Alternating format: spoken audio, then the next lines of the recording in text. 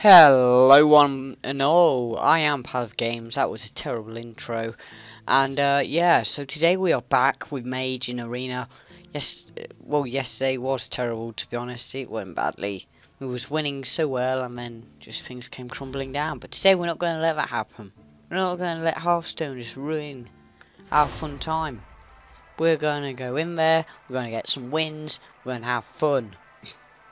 Hopefully half hour with pure ownage, because I do believe the deck's viable. I mean, it's not perfect. I mean, it's arena, so you know, can always be better. I mean, I didn't get a pyro blast. It would have been really nice. That is actually quite a nice hand. I quite like that. Early on, you know, I've got plays. Hunter's a really interesting class because it seems to do quite well against mage in terms of being able to rush down. But if you make it to sort of, I feel the later you go, you know, that power is just so intense because of the fact that you can just hit for 2 every turn. I mean, it takes 15 turns worth of using that to win. Now, that sounds like a lot, but when you factor in the fact that you're also going to be doing damage with a lot of rush down, because that's what the deck specialises in, I feel it does make for some interesting plays.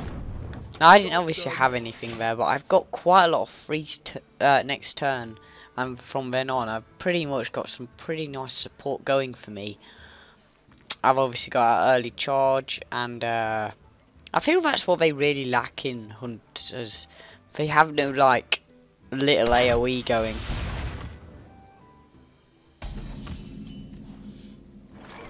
Which is why it's nice to use it early on. I mean, sure, he can hit me for 2 every turn with that.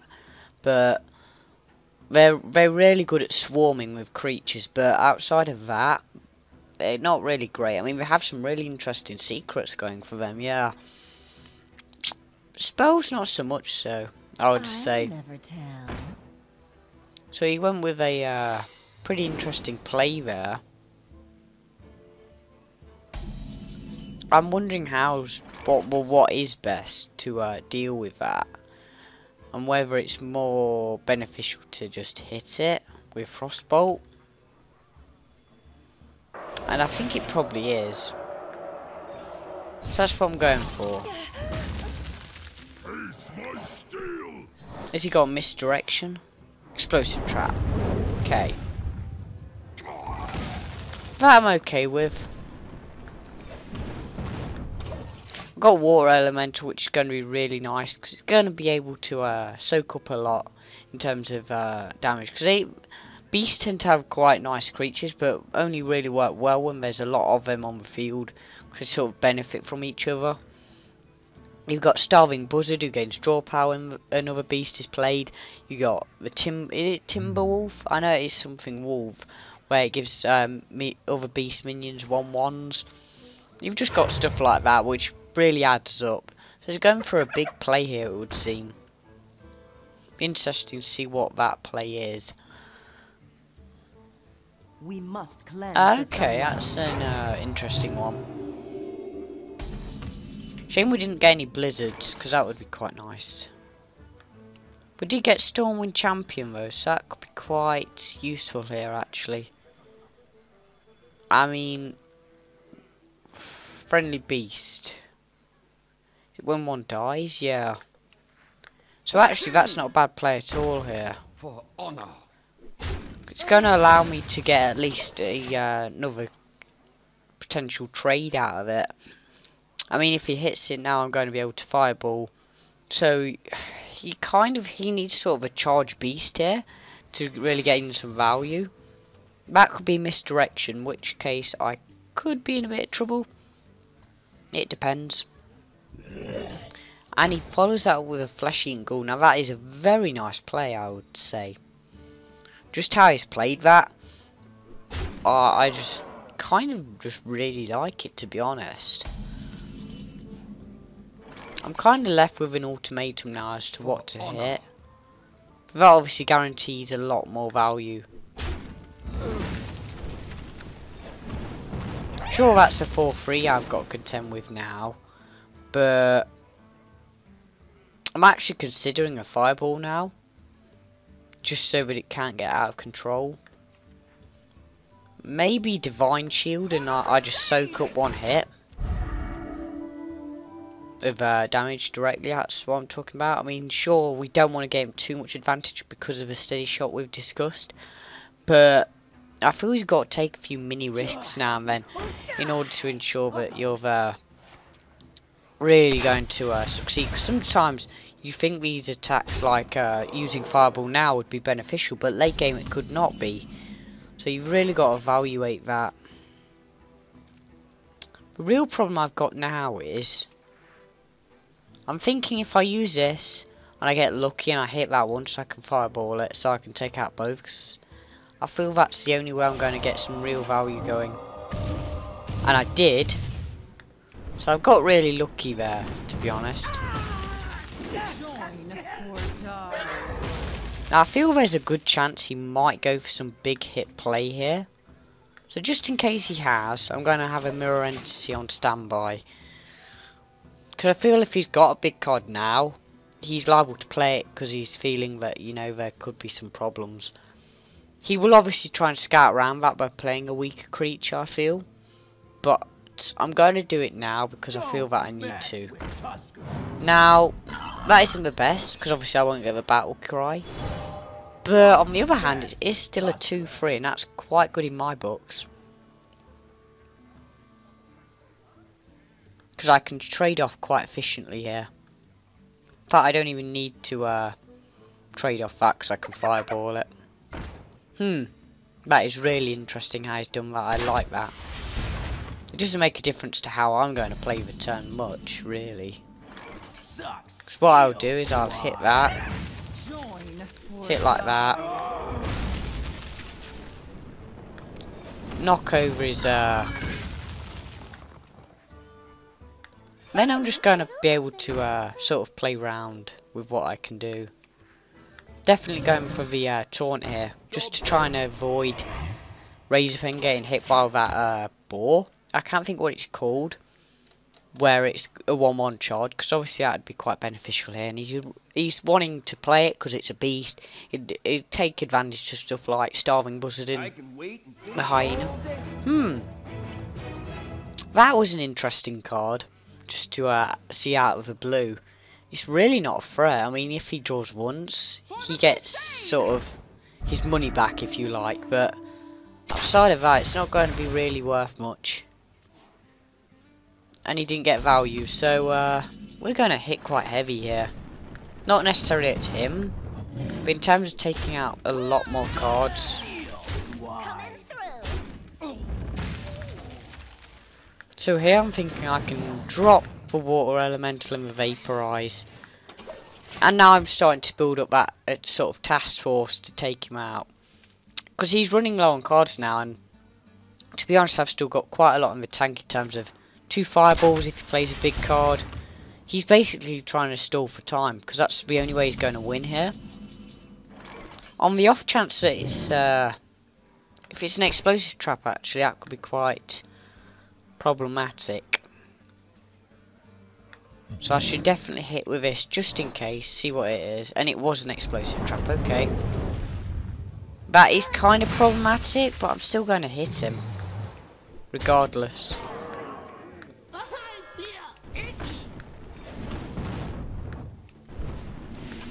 I've just got to hit him as hard as possible, as quick as possible now.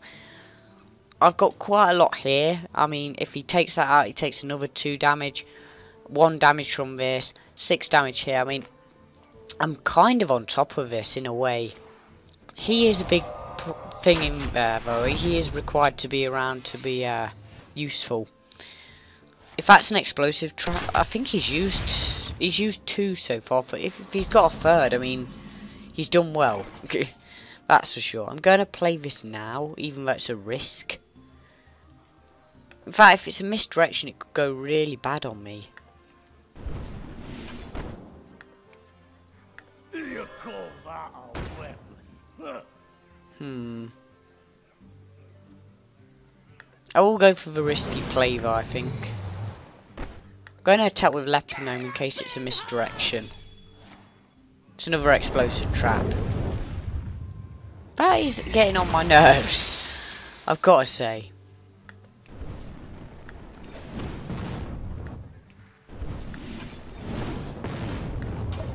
I'm trying to hope to just be able to take him out here. I mean, he needs a creature or a way of taking out this now, or he loses.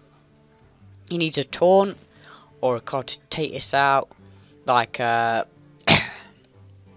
trying to think. I mean, if he has another...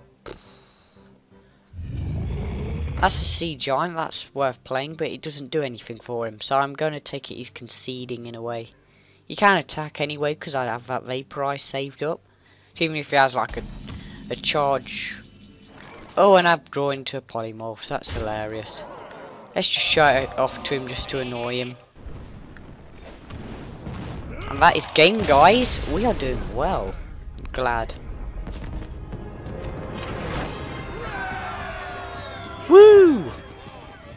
So that's 1-1 now. We're shifting back into position. Really, we should be 2-0, but you know, we DC'd once, so you know, it happens. We're going to play again. We're going to own it up like a absolute mother trucker, hopefully. We've got 17 minutes to play in terms of being within that half-hour range. I just find it's a really nice time. It's how programming works. It's half an hour. I just feel it's a really nice format. I know some people like to... I've seen a lot of Hearthstone where it's just been quite long-winded. I get it. People actually quite like that most of the time. But I don't know. I think sometimes people might benefit from going, oh, well, it's half an hour. You know, if I want to watch one now, watch one later, that's fine. Or I can just, you know, just watch one now. And maybe I can fit one in later, you know what I mean? An hour just seems like quite a long length of time. I'm considering getting with a Raging Worgen. But, to be honest, it's not bad. Priest, in terms of how it versus against Mage, I feel that... It depends how well the Priest is constructed, mostly. Because I feel that a really good Priest deck can take out Mage most of the time. I mean, a deck I did see with Mage was where they used Gorabashi Berserker. So every time, what they did was they played this card. I can't remember what it's called. But what it does is it makes its attack equal to its health. So it made it a 14. Well, it weren't. It was a 7/7 originally. So it made it 7/14. Is that right? How he did it? Ah, that's what he did. It was health equal to its attack, and what he did, he powered it up and then just made its attack, its health to 14. I was like, that's crazy. You know, you've just gone and made some really crazy move there. That RNG didn't quite work out as well as it would have been if it had hit him again, obviously. I can't ping it because it's like just totally impervious to that. I hope you like my invention. So that kind of was a mute point. I would really like to draw into the other one. I don't think I have to. I can't remember. I don't really want to play out because I know what's going to happen. If I use this now, he will just take it out. I suppose in a way it's worth playing now. Because at least if anything it will be a magnet for that. I don't really want to. I've just realised he can heal it, so you know, could potentially do that in terms of beforehand, so that another one wouldn't have mattered. I'm just kind of thinking, is this the best thing to do? I didn't really want to, but I feel that if I didn't, it'd be really awkward to take out. It's one of them cards which just seems awkward. And he's played another card with just the complete impression that, you know, I can get more out of it. And I kind of have nothing better to do at the minute than just sort of ping that, but doesn't even really do anything for in terms of... I'm going to get hit for 2, which ain't great. But I feel that it just allows him that magnet against Vaporize. having that there, you can just go hit. You kind of want to put Vaporize in a position where they've only got big hitters to choose from. Like I said, he would heal it, so it's made it annoying for me. You see how I say that, you know, they're just able to do this? Just annoy the hell out of you.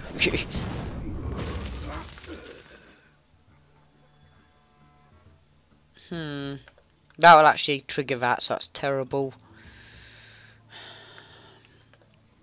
I kind of want to wait, so I'm going to take 5. As well as that 2. So I'm on 15, at least. But I feel that I've got to weather the storm first, before I can take advantage of stuff. Maybe Sunwalker's good now, thinking about it. Just because it's going to allow me some protection. I mean, to be honest, I've played this quite badly. But I've kind of had no choice, in a way. He's got 2 choices here. He can either go for the more efficient Yeti attack with the magnet, or just Holy Fire, you know, why not? That is a really good card, I've got to be honest. It's one of their power cards, really. And I'm trying to think about how I can get around this now. Because it's going to be tricky. I think I'm able to hold him off, but not necessarily stop myself from taking damage. I'll play this out just in the terms of trying to get Demolisher to hit that instead, just as a bit of a magnet, and it has. So at least I'm a bit safer, but not by much. I've really got just towered over here, and it's not good at all.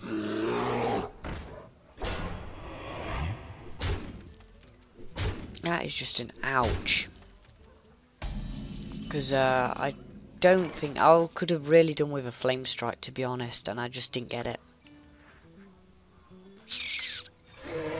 Maybe a Zordrake's going to help me through this.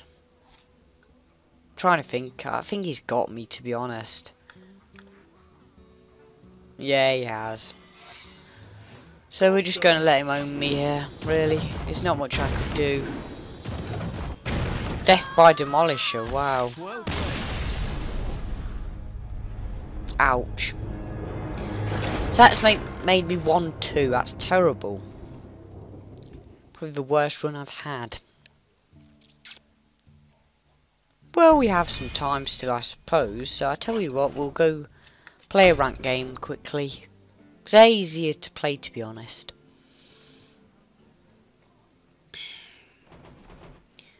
We will show off Hunter.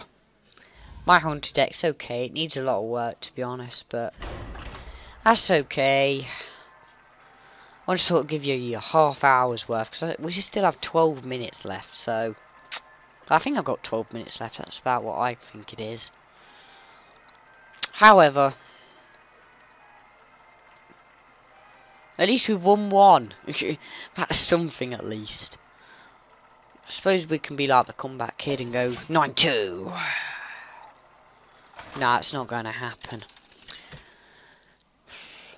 It annoys me when people say that card games are completely luck.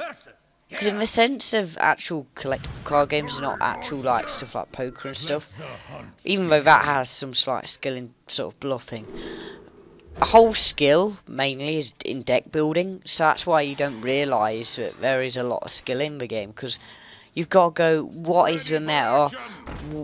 Meta being, you know, what is mainly played in terms of the game in general. And then you go to yourself, right, well, if that's the meta, what will I need to use in order to combat that meta? And I feel it's just a game where, well, any card game really, where you have to understand the game really well to understand why a card is good or bad. And to be honest, a lot of times you can go, well, normally this card is bad, but when I put it with this, this and this, it's actually really good. And you've got to really understand synergy and stuff like that to understand pacing. There's just a lot to a card game what can be easily just missed if you don't truly get why, you know, that why a card is why there's a lot of skill in it, to be honest. And I've got to be honest, some plays are just so funny to watch. Sometimes, you know, it can be just really lucky that a game has gone a certain way. And it can be just really ridiculous. I mean, one of my most ridiculous plays in terms of, not necessarily Hearthstone, but Yu-Gi-Oh! Because I like card games in general, I play most of them. So it's okay to integrate, I feel, just try and say, hey, card games in general are awesome, because why not? You know? I don't discriminate against any card game, to be honest. You know, if someone goes, hey, you play that card game, so you're not as good as me, because I play this card game. I'm just like... Just no. Just no, guys. Why are you doing this? I want the Taunt guy here. And I get Leok. Leok's not bad actually here. Because he can trade off quite efficiently. I'm trying to think what he could play which would just wreck him at the minute. And I feel I'm trying to think. I mean, weapons. There's that 3-2 axe. But that would still mean trading off one of his creatures, so I've kind of picked like quite a good card here. I mean, they all them random ones would have been good except for that charge. So what could he have here which would make it worse? Well, that a Timberwolf or a Bright Leader would have been bad, but not a Bright Leader, a Raid Leader, sorry. If he hits that, that'll be interesting. I've obviously got a multi-shot lined up, so kind of thinking to myself, do as you want, matey.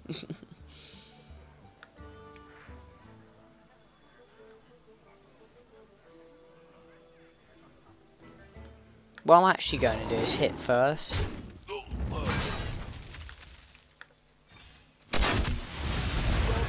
Because I didn't really want that 1-1-2 just getting hit, because it would kind of make it a bit of a waste.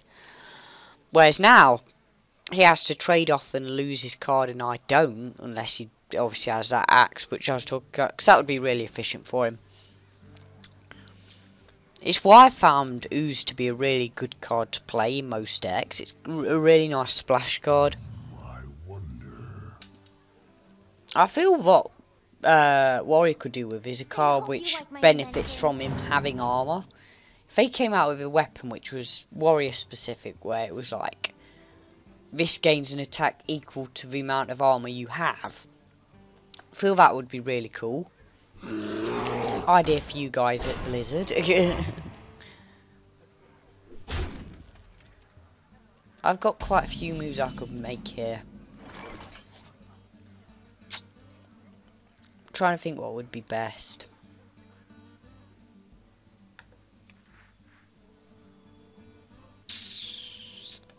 I could get some really good draw power here. So I think I will. Simple as that.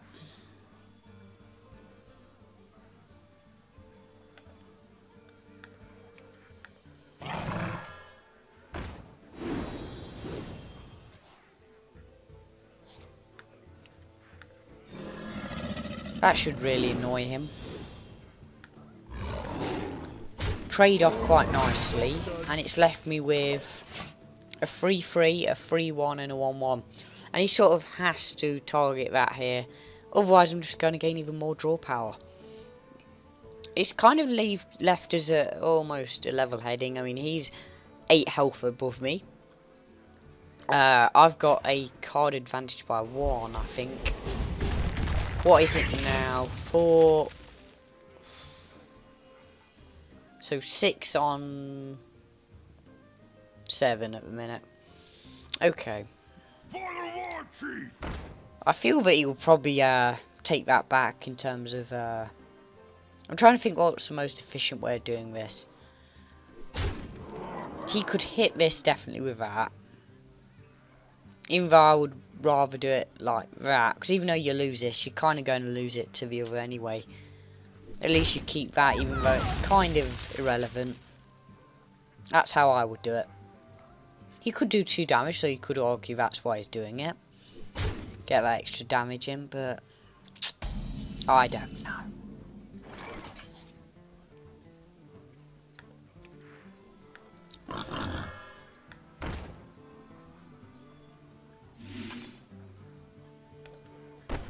I was thinking about that, but then I saw that this is an option. So what I can do here is keep my creature.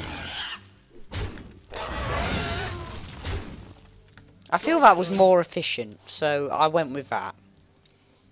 Because whereas I could just use it, it's kind of like you've used it, that's it. Whereas this, I've kept it, so I've got at least one trade off of it.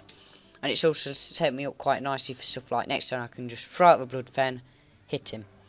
Although I'm not in the illusion that I'm going to keep him, I feel that if it does happen that way, I'm really set up well. Get behind me.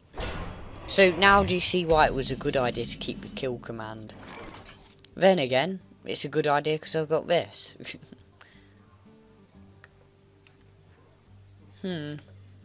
How do I want to play this?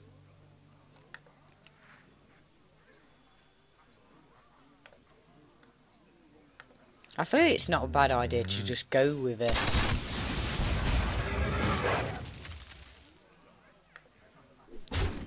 I lose the attack boosts, but it's okay. I'm going to put a bit of pressure on. I could have gone for the direct shot there. The steady shot, even. I call it a direct shot because that's what it is. But by playing that, I've put a lot of pressure on, and it means what he plays now is severely just put at a disadvantage, because I feel Blood Fen's like great. Sure, it's no ooze, but in a beast deck, it works magically. Now I've got that, so that's not even an issue. I believe that still works. And he does have that axe, which I was talking about. So here it comes into play. You can either hit me direct and hope to rush me down further. But the thing is, he's sort of come to a stage now where he's ran out of steam. And that bonus isn't going to help him to keep that sort of momentum going. That's one of the main sort of complaints with that card is.